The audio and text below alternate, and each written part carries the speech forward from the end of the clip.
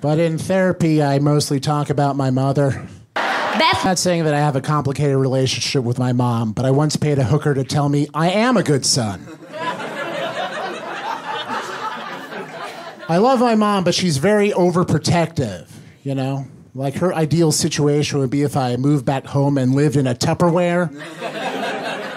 One time I went to Iceland, and as soon as I got there, I got a text from my mom. She's like, Matt, I heard that somebody was murdered in Iceland. Are you okay?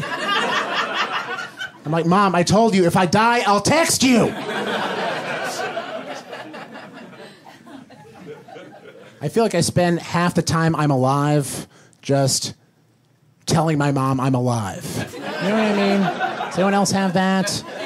You know, like, it doesn't matter what it is. There could be like an outbreak of feline AIDS in Egypt, and my mom would be like, Matt, are you in Cairo, but as a cat?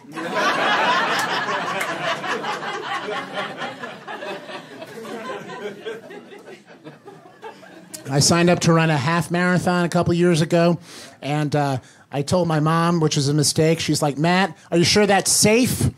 After the bombing at the Boston Marathon? I was like, Mom, nobody's gonna bomb a half marathon. Well, that's a plus, because if he kills me... It would be like if on 9/11, instead of flying a plane into the Twin Towers, somebody flew it into a TJ Maxx.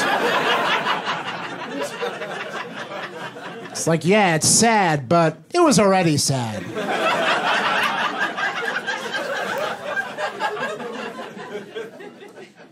It's a clothing store that sells Raisinets on the checkout line. There's not a lot of hope in that environment. Who shops there? Yeah, sure, I'll have some goobers with this blouse. Give me a blouse with a side of goobs.